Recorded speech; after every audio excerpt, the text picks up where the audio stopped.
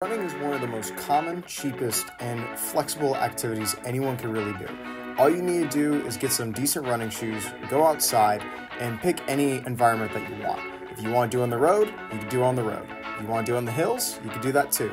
Or you could even do it in a pool. Well, maybe not that. Regardless of what type of running that you do, you're gonna suck a lot. And how do I know this? Because I was in the exact same position you were in a few months ago. So in this video, I want to talk about the tips and tricks of what I've learned to become a better runner. So let's get right into it.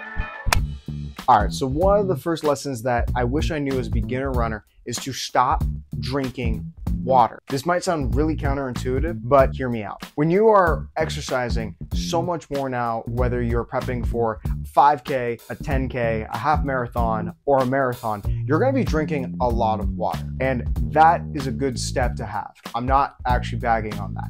But the one thing that a lot of people mess up on is that they don't put electrolytes in their water. If you don't know what electrolytes are, you're gonna need them, especially when you're a runner. There are 5 different types, at least the main ones. There are sodium, there's potassium, there's calcium, magnesium, and chloride. There's also like phosphate and bicarbonate, but let's focus on those 5 for now. For those 5, those mainly help you contract and relax your muscles. If you have too much of one, it might cause you to start cramping. If you don't have enough of one, it will still cause you to cramp a lot. So you need to have a balance of each. So when you start being able to run longer distances or even at harder paces, you're gonna need a lot more electrolytes. So I recommend getting any electrolyte powder that has, I would say, at least a minimum of 500 milligrams of sodium.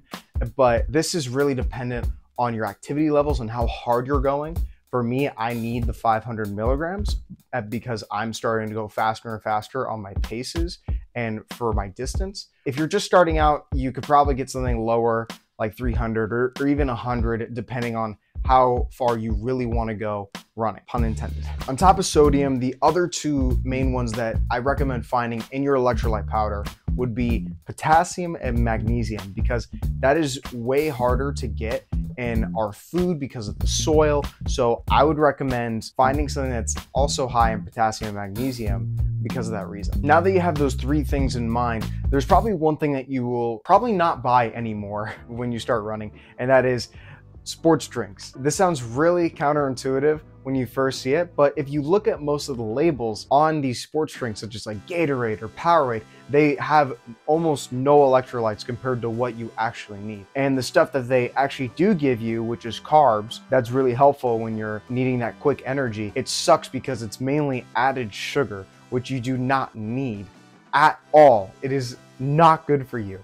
So if you get something more like coconut water, that will have more electrolytes than your orange slushy Gatorade drink. Those taste amazing, but until you start running, it's gonna taste very bad after with all the cramps. So it's much less about not drinking water, but rather more of what you put in your water. All right, so the second tip that I wish I knew as a beginner runner is implementing a rule that I now call the rule of 4s. So hear me out on this one. When you start running 20, 30, 40, even 50 miles a week, your muscles are gonna get very tight, very fast if you do not stretch, whether this is before or after. But in this context, I'm focusing on the after. Stretching after workouts is so important because not only are they tense and need to be released, it also helps you with increased blood flow as well as injury prevention and also having that full range of motion.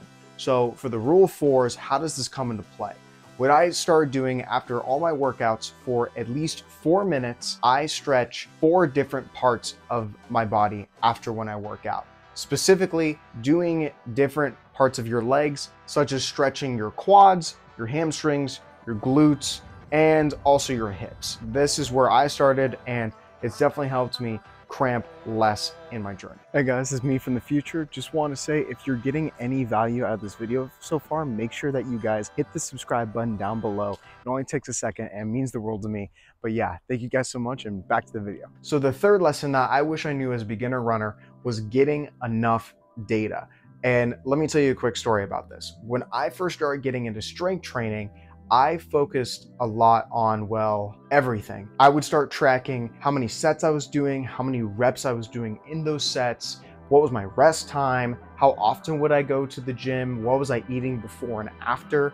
And because of this, I was able to skyrocket my strength and performance by a long shot. But when I got into running, I didn't really think of anything at all. All I just thought was just run, which is not the best thing to do when you actually want to get better as a runner. So what do you actually track as a new runner? For me, what I started doing was just tracking the three main things, and that would be my heart rate, my distance, and my pace. For me to track these accurately, I decided to invest into a watch, and I personally love using Garmin. They do not sponsor this video. I just really like using them. I got this watch called the Fenix 6 Pro Solar, and I've been using it ever since. Still very reliable as a watch. And then I also decided to invest into a chest strap monitor that would track my heart rate. It's called the HRM Pro Plus, also by Garmin.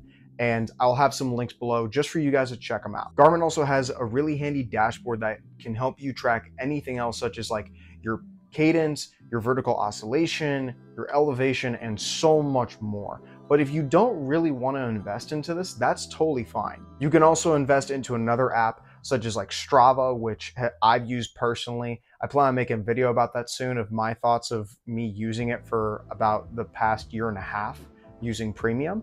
But if you don't even want to use premium, you can also use something like Runkeeper, which is also a very reliable app.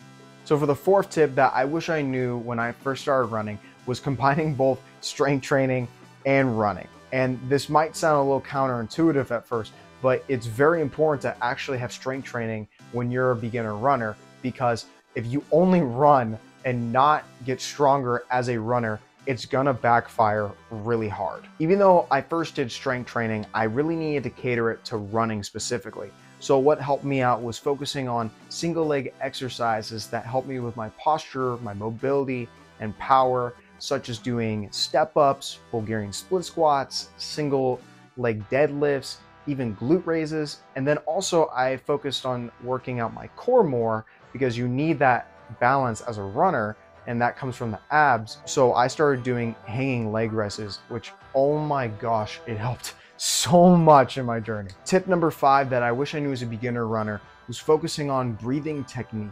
And this is super easy to overlook, because when you're running however many miles, whether that's 3, 4, 5, or 10, all you really want to do is just finish the run, because you might be exhausted or super tired. And that is so relatable, because I had that a lot when I was running my longer distance, especially my longer runs. If you choose not to breathe properly, that's going to put a lot of unnecessary stress on the body. So something that fixed my issue was focusing on a technique that I found out called rhythmic breathing.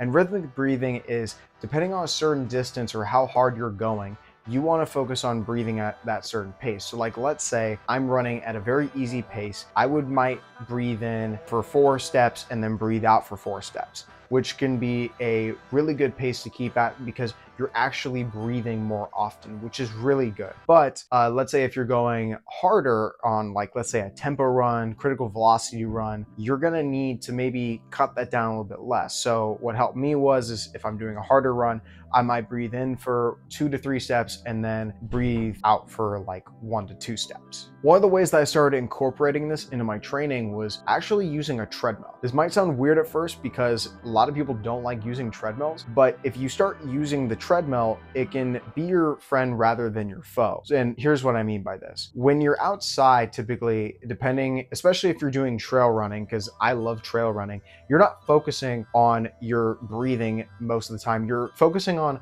not falling from all the rocks or the obstacles in your way. Or even if you're just regularly running out on the road, you might be thinking of cars or, let's say, the weather. But if you're on a treadmill, it's on an even temperature and on an even floor, and you can easily incorporate this breathing technique when you're running at a steady pace. So those are the 5 lessons that I wish I knew as a beginner runner. And if you guys are interested in this type of content in the future, I'm going to be talking more in depth about these apps, as well as exercises and the products that I use. So if you guys like that, make sure you subscribe down below, and I will see y'all in the future. Take care, guys.